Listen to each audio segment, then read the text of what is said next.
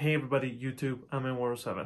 So, we got SuperHot Mind Delete Control, if I remember correctly the name. I've been typing it on the computer as I'm creating these videos today, and I'm confused. And by videos, I mean if you're interested in other versions of the game on Xbox, like Series S versus the One S, or the Series X versus the Series S, little bubbles on top as I keep talking, but today we're going to talk the Series X versus the Xbox One X version of SuperHot Mind Control Delete.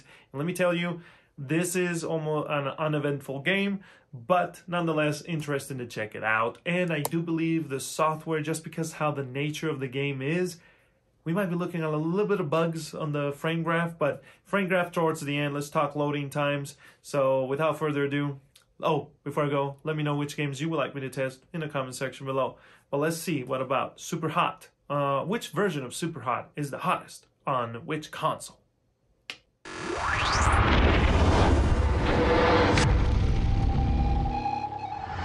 So here we go, ladies and gentlemen. The game is installed in the internal drive of the respective console, and we're looking at about 10 to 12 seconds on the Series X and about half a minute, 30 to 33 on the Xbox One X, and of course that's due to the limitations of the HDD. But guys and gals, look.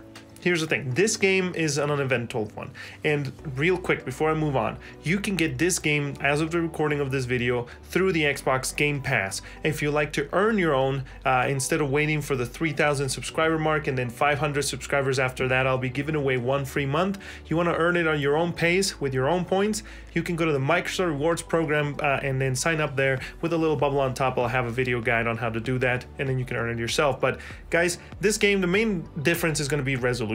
Graphically, I can't tell any effects. I didn't tell anything extra. It's a pretty basic game that runs even on an Oculus Quest, you know what I'm saying? So it's not bad. Runs at 60, and that's pretty much it. Resolution, I do believe, out of my naked eye, from what I was able to tell, I think it is running at 4K on the Series S and the Xbox One X and the Series X, and then the One S it's 1080p because it doesn't look too blurry. But anyway, guys, I appreciate your support. If you can give a subscribe, a like, and a bell along the way. I do this kind of video. You can let me know in the comment section below which, like I said at the beginning, which video game you would like me to test. But yeah, this game's running at 60.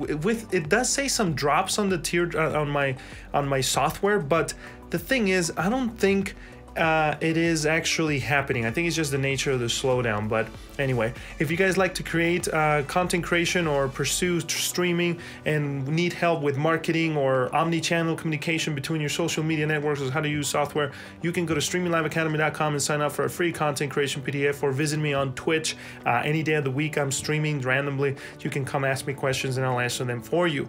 But yeah, guys, that's pretty much it. All I have for you on this game, I honestly believe, is just my capture software is bugging out in some circumstances and is dropping frames.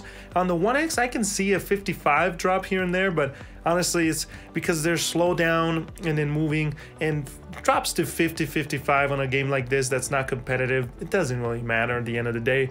But that's those for today. I appreciate your support, and I'll talk to you guys on the next video. Peace, or on my articles on Streaming Live Academy.